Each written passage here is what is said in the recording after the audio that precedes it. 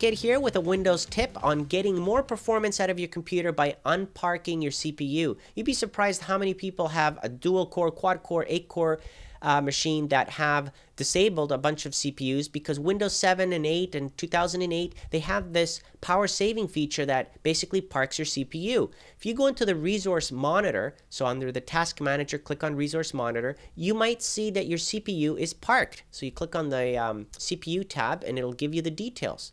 Now, to make things easier, there's a utility that I'll add the link below that allows you to unpark the CPU so that way you have all your CPUs running. You can get some more performance out of your machine that way, right? So this little utility here, I did already a check status and it showed me that I had things parked, obviously, so I want to unpark them. So just click on that executable after you download it and click on the check status button. It will show you the status and then click on unpark all. Okay, and that will basically allow you to unpark it. Then you have to close this and restart the computer. Okay, that's key. You have to restart the computer. So click on check status.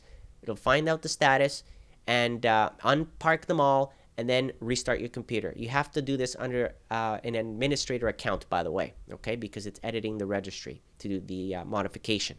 Now, after you restart the computer, you can go back into your task manager under the resource monitor tab for the CPU and get a list of all your CPUs running, and you'll see that they are no longer parked. So you can squeeze out more performance, get all those cores running, not have things parked and not being used unnecessarily. Comment below, let me know if you found out that you had your machine parked accidentally and maybe you didn't want it that way. And again, thank you for watching.